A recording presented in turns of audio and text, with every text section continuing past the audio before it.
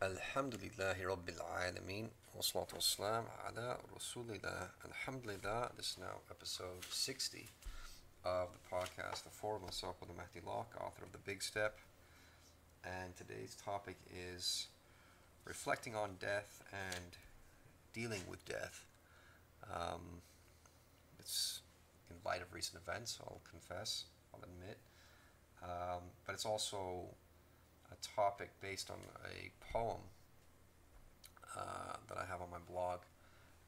It's actually a topic that I've been wanting to cover and do a podcast on for I think about a year now, and I've never got around to do it. So, alhamdulillah, I'm up early in the morning. I've got the poem in front of me. I've got the blog post in front of me.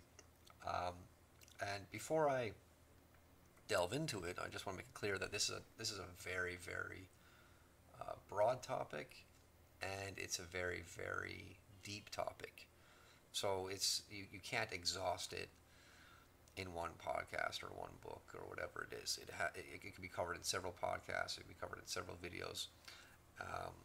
So I'm not making any claim here whatsoever to be covering this topic in depth. I think another reason why I want to do this now is that insha'Allah, in the coming weeks and months, maybe inshallah even before Ramadan, my translation of Sharh as-Sudur by Imam Jalal as-Suyuti is going to be published as a book that covers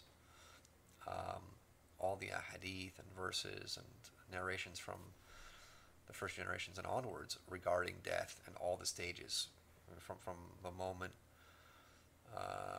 someone's soul leaves their body all the way through to the day of judgment and entry into paradise for the believer. So that's another reason to be talking about this.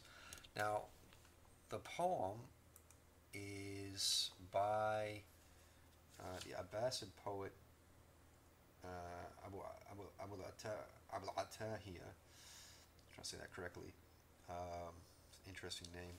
Now, this book, the poem is from a book called Sharh al-Abbasi by Dr. Yusuf Khulaif.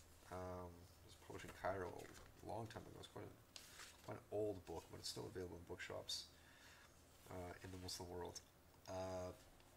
So he's from the Abbasid era, and there's just these few lines of poetry to go over. Now, it starts off where he says, فَكَرْتُ فِي الدُّنْيَا وَجِدَّتِهَا, which would translate as, I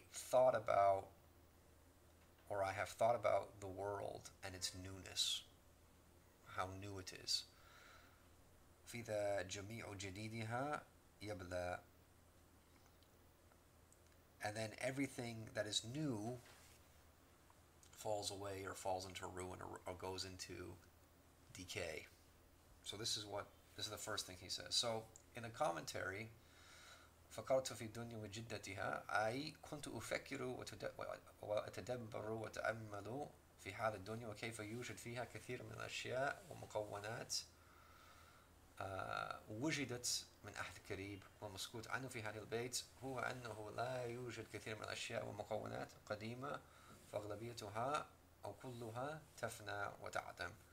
So, in other words, he says, I think about this world, and I reflect on it, and I contemplate the state of this world and how there are so many things in it, things that have been created, things that have been brought into existence recently, right? You look around, in other words, you look around the world and everything you see is something that came into being recently. And what he doesn't say explicitly is that there's nothing in this world, or very few things in this world, that are actually old, right? You rarely see anything in this world that's maybe older than 50 years, older than 60 years, older than 70 years, right? Especially when we're talking about people. And then, there's buildings. There are a few buildings that, can maybe 100 years old, and so on and so forth, or hundreds of years old. But most of these things, they are, or they have, gone out of existence and disappeared. This this is the nature of the dunya. Things do not last. Right? That's why he says, فِذَا جُمِيعُ جَدِيدِهَا يَبْلَى i.e. لا يوجد شيء جديد يبقى. Right? There's no new thing that remains in that state of newness. Rather, it has to. It's inevitable that that thing will break down and deteriorate. And by using the word yebla, he's indicating two meanings. Okay, just if anyone's not following exactly here, just remember this is on my blog. Right, this full Arabic text here is on my blog. I'll link it below the video. By using the word yebla, he's indicating two meanings. The first is al-bila, right? That's the first meaning that he's getting at, which is decline and deterioration. And the second is bala, wal-baliya, right? Which again means tribulation and trial and so forth, right? So there's deterioration. This root word, which is the actual root, if we go into Sharh, is ba, lam, wow. We have the meaning of bila, this word bila, which means decline and deterioration, but then we also have bala and baliya. And bala, obviously, as we know, or as we should know, and it's clear in the Quran, is trial and tribulation. So there's a clear relationship between the two meanings, because in ibtila, in trial and tribulation, and with affliction, one's states change, and they can lead to, or they lead to, bila and halak, right? Through trials and tribulations, people's states change, and then this leads to deterioration and destruction in the end of the day, right? Or in the end of the matter, because that's where we're all going, and there's no escape from it. There's no escape from deterioration, or just as there is no escape from deterioration and decline, there's no escape from tribulation, because Allah has said, and this is in Surah Al-Baqarah 155, وَلَنَبْلُوَنَّكُمْ بِشَيْءٍ مِنَ الْخَوْفِ وَالْجُوعِ وَالنَّقْصٍ مِنْ الْأَمْوَالِ وَالْأَنْفُسِ وَالثَّمَرَاتِ وَبَشِّرِ الصَّابِرِينَ. Like, we will definitely, most assuredly test you. And if you want to really go into the Arabic here, you have the lam of you have a lam, you have the noon. It's a tawkid, noon tawkid thaqila. This word is being heavily emphasized. Like, we will definitely, most assuredly test you with something, with a portion of fear and hunger and a lack of wealth, a lack of anfus, right, and thamarat. And these are references to. So we have fear, we have hunger, we have a lack of wealth, and the loss of anfus, right? As Allah says, naqs min al-anfus. This is a reference to death. That death itself is a test, and especially the death of loved ones. When loved ones die, this is a test. This is something we have to go through. We have to endure, and it's inevitable. And thamarat. Now that might be translated as fruits, but there are in the tafsir literature references to this being the death of children, because children are your fruits. There's one hadith that's narrated by Ahmad and at-Tirmidhi where the Messenger of Allah sallallahu alaihi wasallam said, he said, if the child dies, the child of a slave of Allah dies, Allah says to the angels, have you taken the child of one of my slaves? And the angels will say, yes. And he says, did you take, and this is the Arabic, he says, قَبَضْتُمْ ثَمْرَةَ فُوَائِدِهِ, did you take the fruit of his heart? And that's what a child is, the fruit of your heart. Did you take the fruit of his heart? And they say yes. And then Allah says, and what does my slave say? What is he saying now? What has he said regarding the death of his child? And they say, Hamidaka wastarja'a, right? Like, he praises you. the response to the slave is he praises you, and it does istirja, which he says, inna lillahi wa inna ilayhi raji'un, right? Which is there in the ayah. Because if you go back to the ayah, where Allah says, will definitely surely test you, and then Allah says, الَّذِينَ إِذَا أَصَابَتْهُمْ مُصِيبَةٌ قَالُوا إِنَّا لِلَّهِ وَإِنَّا إِلَيْهِ رَاجِعُونَ. Right? Those who, because the end of the ayah is وَبَشِّرِ الصَّابِرِينَ, give glad tidings to those who are patient. Those who, when they are afflicted with something, when afflicted with an affliction, they say, to Allah we belong, and to Him we return. So, Allah then says, Allah the Exalted says to the angels, build for my slave a house in paradise, and call it the house of praise.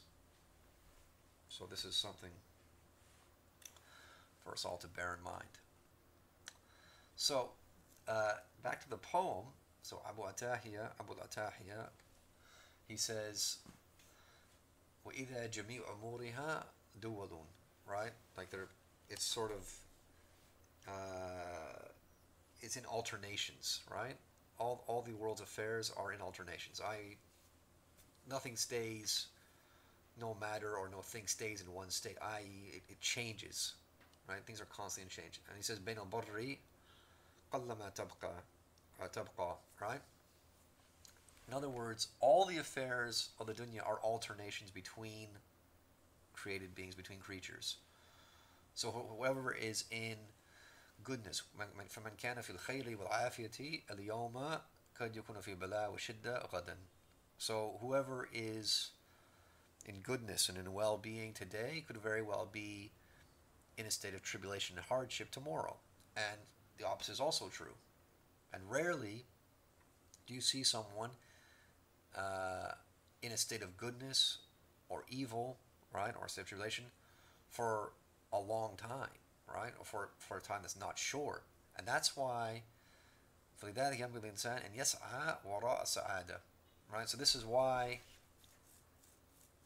or أَلَّا يَسْعَى وَرَاءَ السَّعَادَةِ الْكَامِلَةِ فِي الْحَيَاةِ الدُّنْيَا. Right, so this is why the human being should not strive for perfect happiness in this life, because it's not meant to be.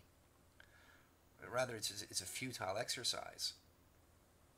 He's looking for something that does not exist, and rather he must be patient and strive for the eternal life, al-hayat al-khalida. That's what you're looking at. That's what you're looking for, and that's what you're looking after. That's what you're seeking.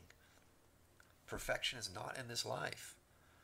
And so if you're going to make that your goal in life, that I need to be happy, I need to find happiness in this life, perfect happiness, and I'll be free of all tribulations and free of all hardships, well, you've come to the wrong place. This is not where it's meant to be. Go back to Surah Al-Baqarah 155, where Allah has said, we will most assuredly test you.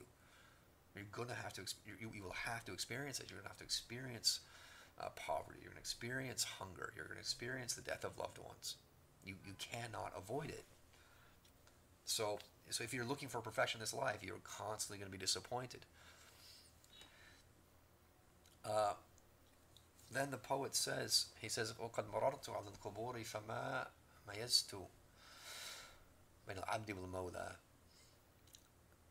In other words, the translation first, I forget, is he says, I passed by the graves and I wasn't able to distinguish between the slave and the master. That's a beautiful line. I passed by the graves, or by the gravesite, and I was not able to distinguish between the slave and the master. In other words, كُلُّ نَفْسٍ ذَائِقَةُ الْمَوْتِ. Right? Every soul shall taste death.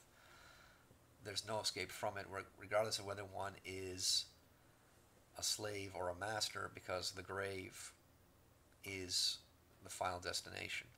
That's where everyone's going to end up. It doesn't matter whether you are from the elites, from the upper classes, or you're one of the paupers in the lower classes. It doesn't matter, or anything in between.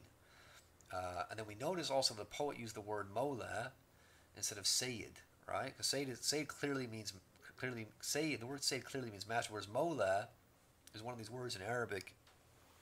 Again, this goes back to the rules of Sharh, where it can be active or passive, right? It could mean slave, or it could mean slave master, right? So Mawla mil kalimat التي تفيد معنيين متعاكسين, right? Like عبد سيد, I, the fa'il and the maf'ul.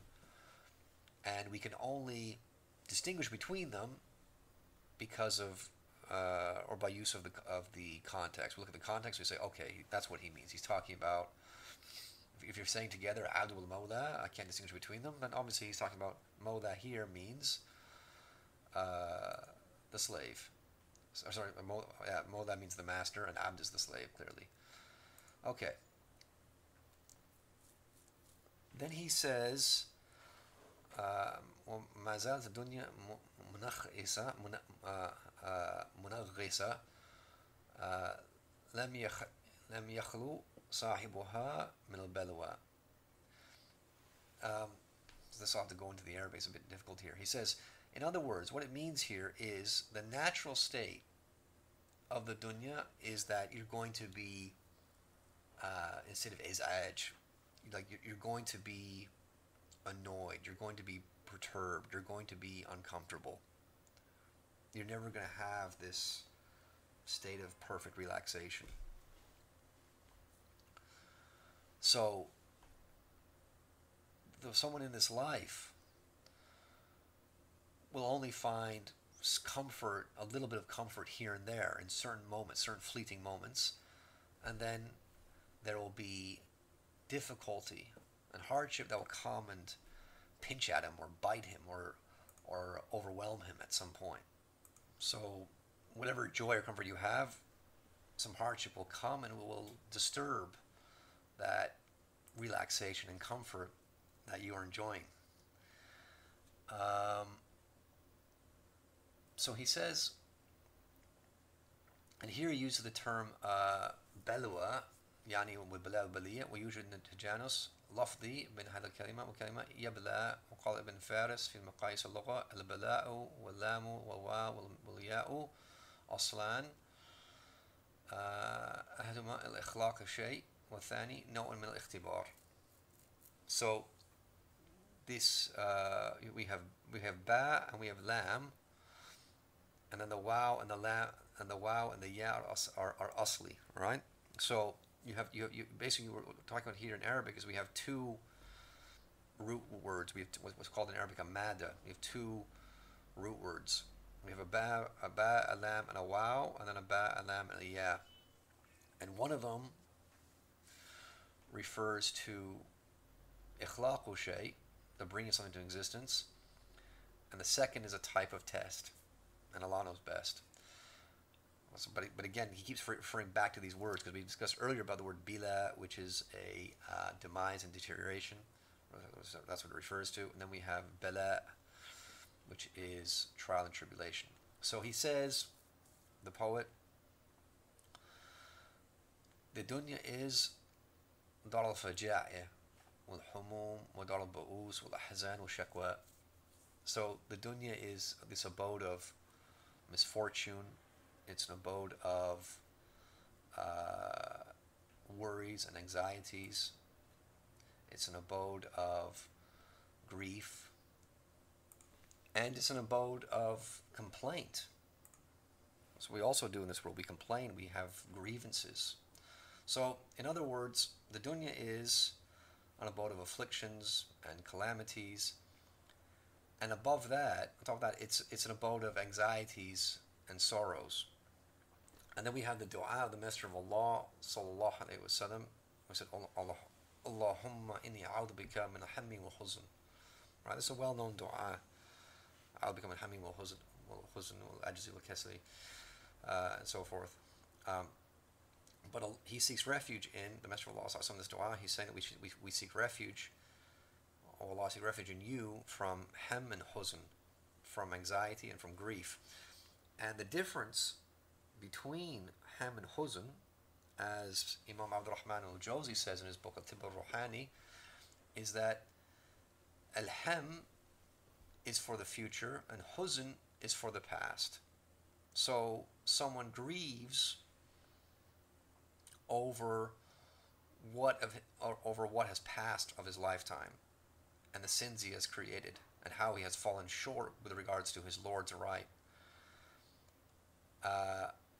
And Imam al-Jawzi, what he says is that in this type of grief, or in this type of grief, there's a benefit for the person who engages in it.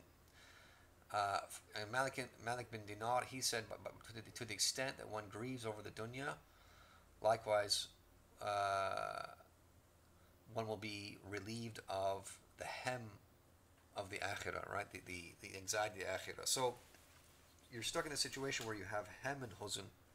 So hem is this anxiety about the future. This idea that, or just thinking that, well, what's going to happen in the future? Am I going to have a job? What's going to happen to my kids?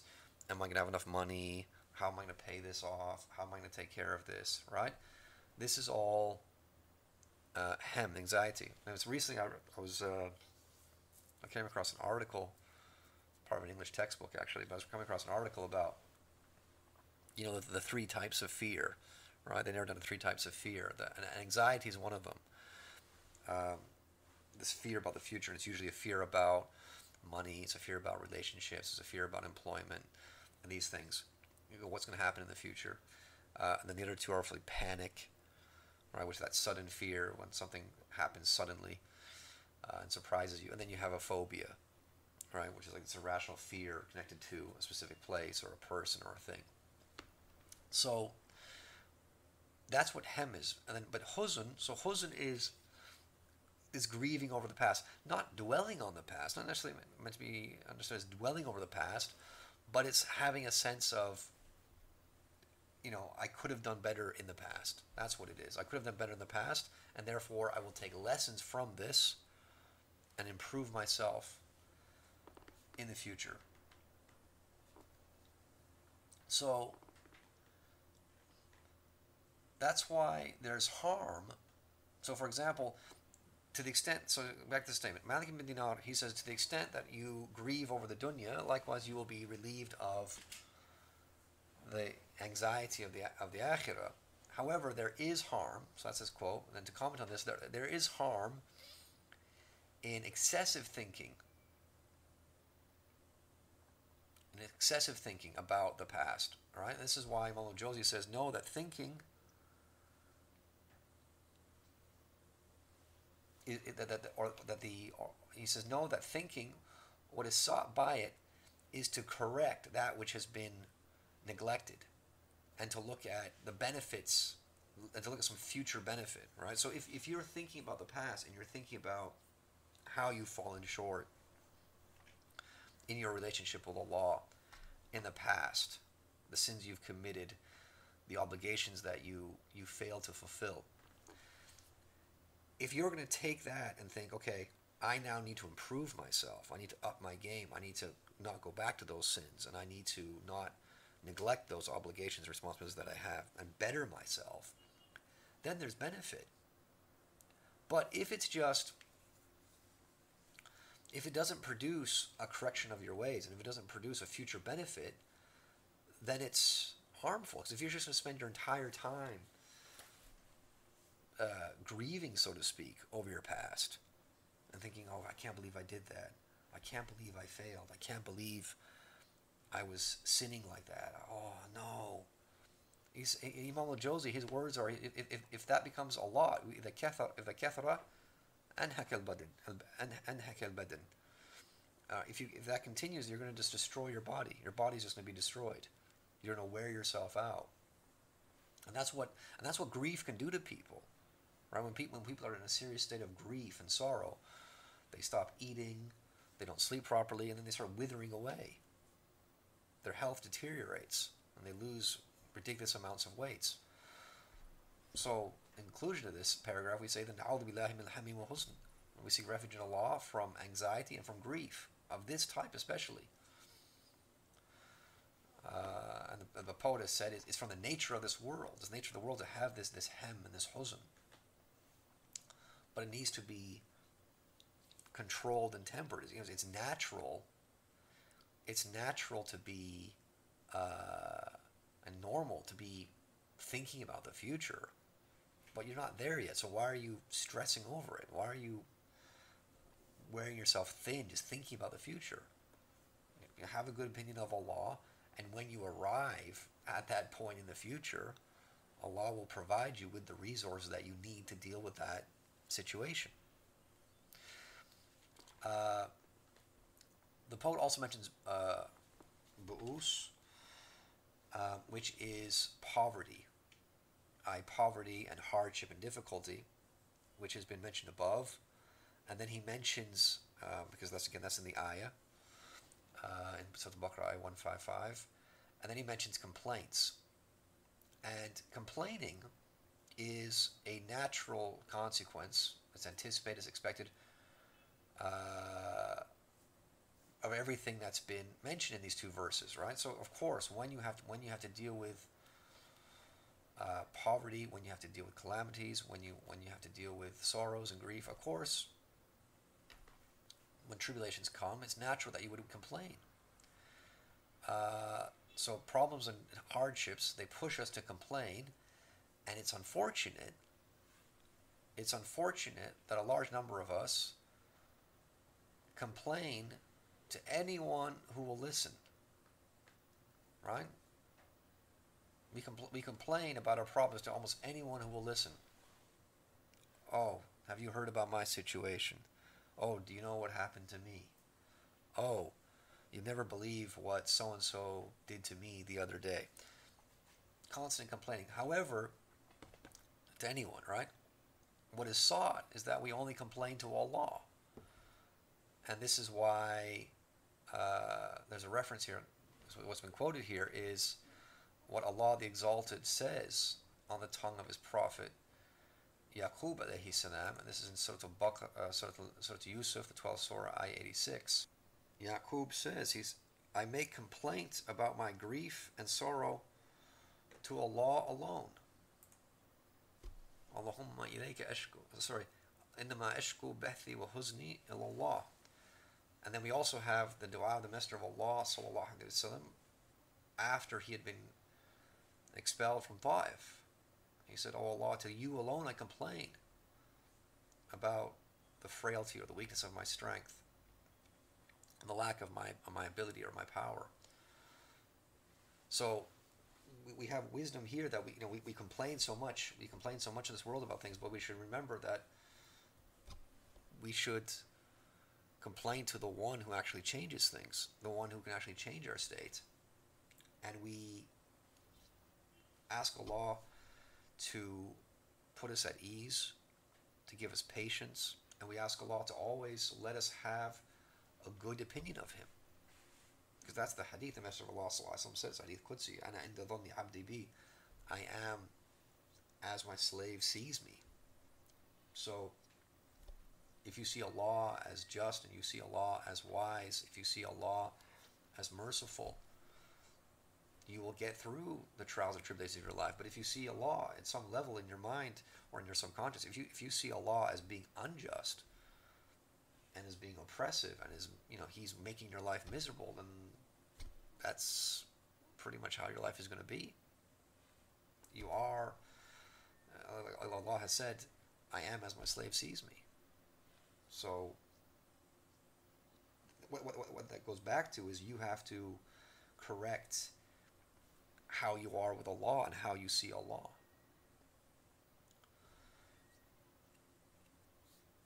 And then the poet continues and he says, بين الفتاة فيها بمنزلة إذ صار تحت ترابها ملقى. So, in other words, what this means is you see a young person who has some rank in this dunya. A young person has some rank in this dunya, or some wealth, or whatever, or something similar. And then death catches up with him from where we do not expect it, and then he's just thrown or placed under the earth. And as Muslims, and this is true, this is in our Muslims, as Muslims in Islam, we pray over our dead, and we bury them immediately. Right? This is why it happens so quickly. It's like someone could die in the morning, and then at Dhuhr there's the janazah, and that's it, they're buried. Someone dies at Asr and they're buried at Maghrib or Isha. It happens very, very quickly. There's no delay, there's no waiting, and therefore the time between the spirit leaving the body and the body being placed in the earth is very, very short. It can be a day or less than a day. So the poet is stressing this point. There's two things he's looking at here. He's looking at the shortness of life, but then also the shortness of the time between someone's death and how quickly they're put in the earth.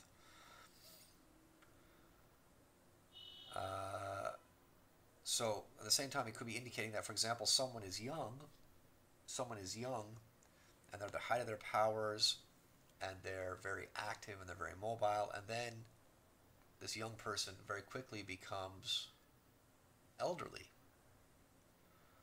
It doesn't take a lot of time. It doesn't take a long time for someone who's young to become old. Okay. And then he says, تَقْفُ مَسَاوِيهَا مَحَاسِنَهَا وَلَا شَيْءَ بَيْنَ النَّاعِ وَالْبُشْرَى. Now I go into there's some Arabic notes here, right? بِمَسَاوِيهَا وَيَقْصُدُ الشَّعْرَ مساويها, right? So instead of a ya, there should be a hamza, because تخفيف الhamza في لغة القريش. So in the language of the Quraysh, you I think this is in the riwayah of the Qari, Ibn Kathir al-Makki, in his recitation of the Quran, the hamza it's mukhaffafa, right? It's not articulated clearly, right? It's sort of it's said as the long vowel, for example, in this case, like you would say e instead of e, and so on and so forth. But this is that's off topic. So awa'ikuha, these are what he means by musawiha or musawiha is awa'ikuha, which means its obstacles and its impediments and its obstructions and so forth. And what that means is basically that good things follow bad things follow good things, and comfort is followed by hardship.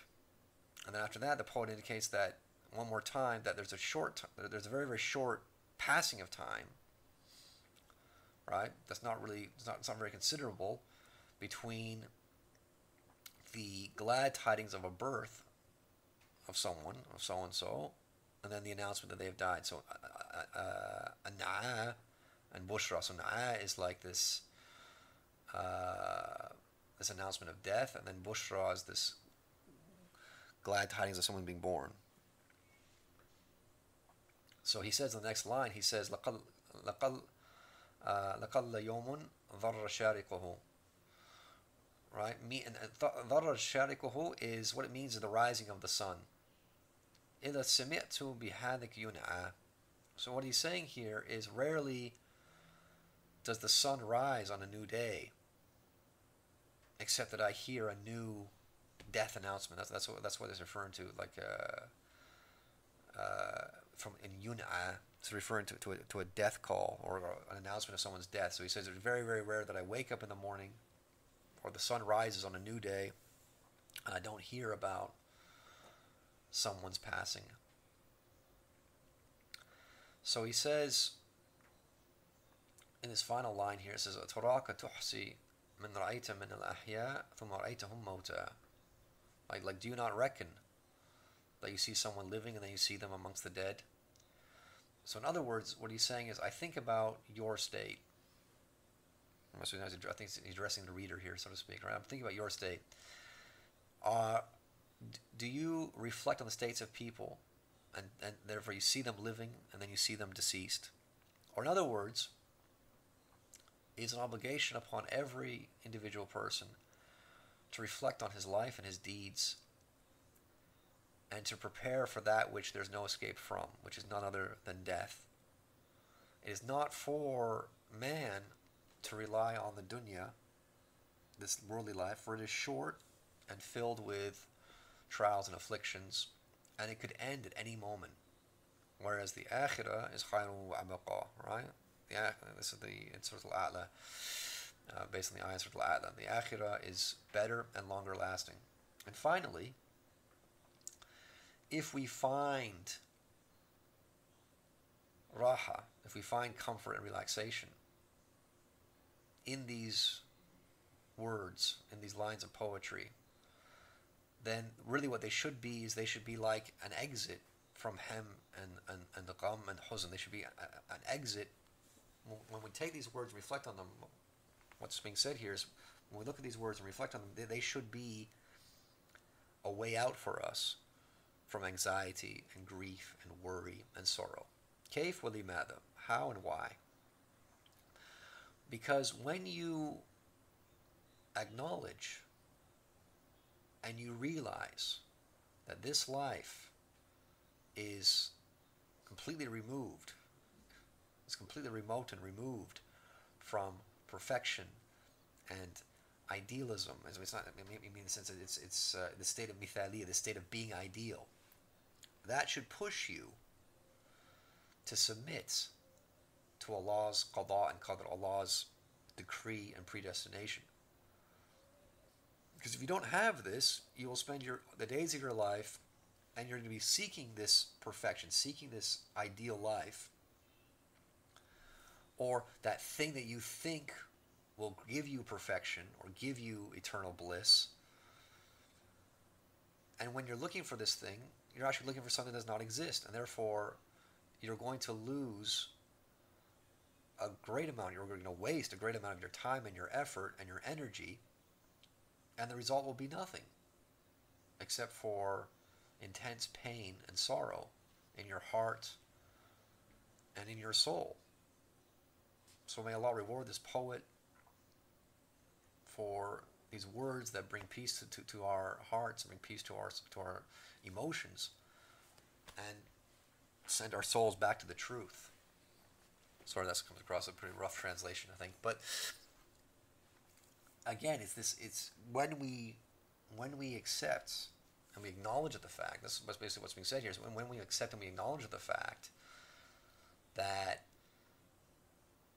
this life is not perfect, it's not meant to be perfect. And we go back to the verse in Surah Al-Baqarah 155, where Allah makes this very, very clear. Like, you are definitely going to be tested. This is an abode of tribulation. You will be tested. You're going to be tested in your health. You'll be tested in your wealth. You'll be tested with the death of loved ones.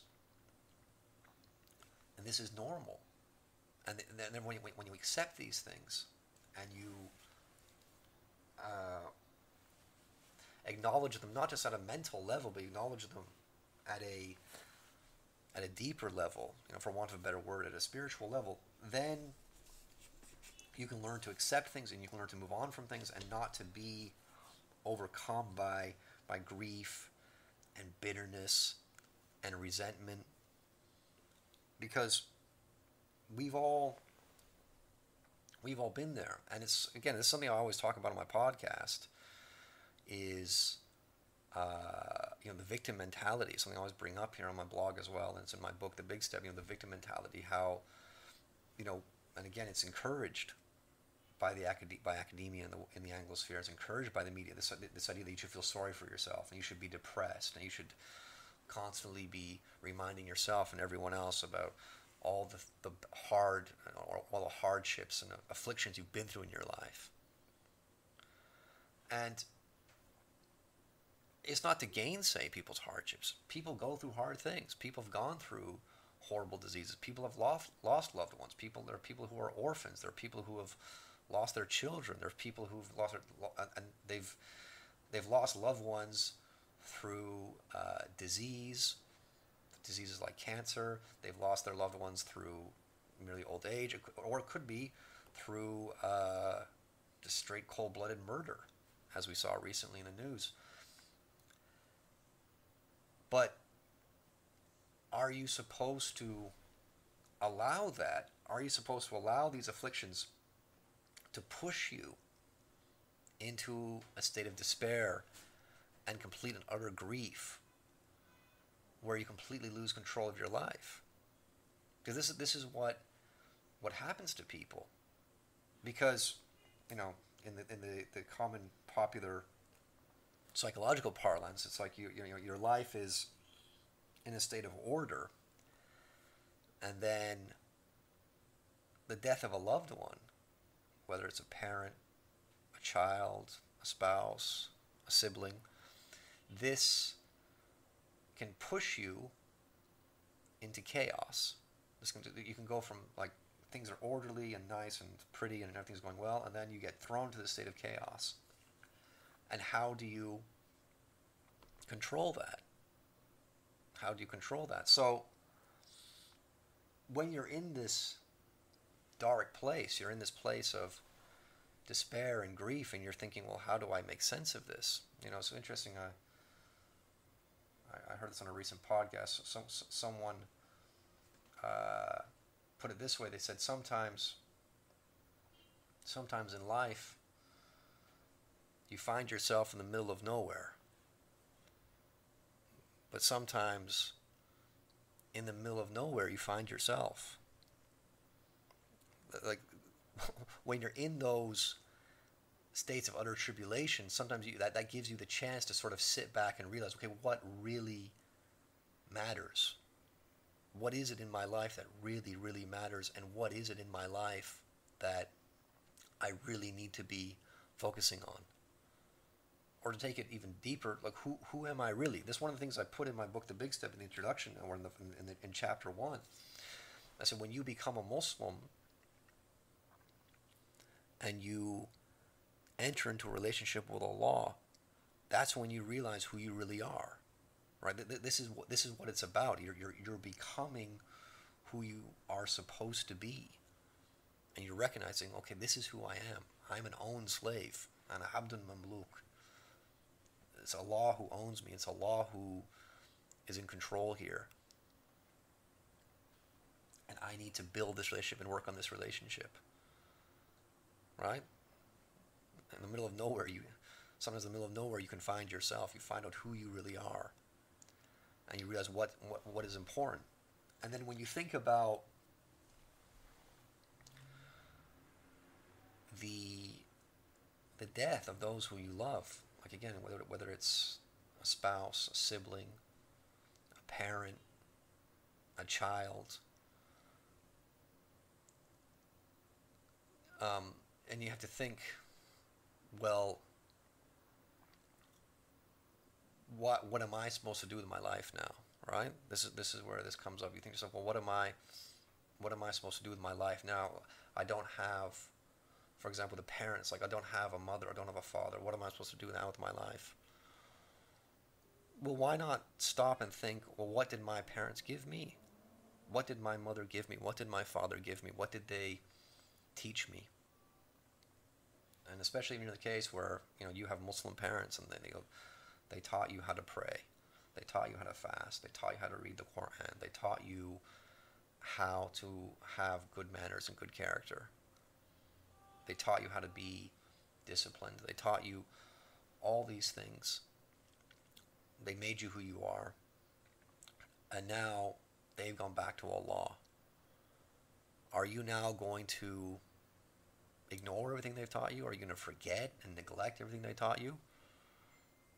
Or are you going to say, no, I need to show gratitude to my parents for the sacrifices that they made. They made sacrifices for me to ensure that I would be a decent human being and I would be a good Muslim. They made all these sacrifices.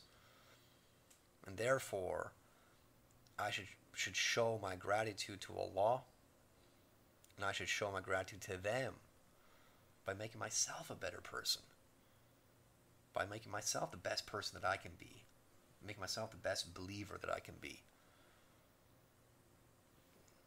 Because going into depression and playing the victim and just feeling sorry for myself and just putting my face in my hands and just feeling sad every day. How are you showing gratitude to Allah? And how are you showing gratitude to your parents for what they've done for you? As for the death of children, we cover that in the hadith, subhanallah, Allah says to the angels, have you taken the fruit of his heart? You've taken the child of one of my slaves. Have you taken the fruit of his heart? And they say, we have. And how does my slave respond? He says, he praises you. He praises you, and he says, to Allah we belong, to him we return. But we always have to remember that and again, with things like what recently happened in the news 10 days ago, because I read an interesting article regarding one of the school shootings in the United States. Someone sent me an article, and there's this thing called, there's a psychological thing called survivor's guilt, where someone is there, they're actually present at a massacre, whether it's at a masjid or it's at a school or whatever it is, where many people were gunned down, and someone survives, and they start thinking, well, like, why me? Why me? Why is it that my entire family's dead, or all my friends are dead? I've lost everyone, but I'm alive. Why am I alive? Why wasn't I killed along with everyone else? Why me? And this drives people. This can drive people crazy, and it can drive people towards suicide, because they think, I should have died that day. And it's like, no. You have to understand that everyone dies at the point that Allah has decreed that they will die. No one's death is delayed. No one's death is brought forward. You die the exact moment you were meant to die. That applies to everyone. So instead, you are allowed to live. Be grateful. Be grateful to Allah that He allowed you to live, and then at the same time think about all those people you've lost. Think about your friends. Think about your whether it's parents or children or siblings or whatever, and think about the sacrifices they made for you, and say, am I going to throw that all away? They did so much for me to help me in my life. Am I just going to throw that all away and become depressed and become an alcoholic and start abusing drugs and not doing it? No. You were allowed to survive. Make the most of it. Be the best believer that you can be. That's what you have to do. That's what you have to do.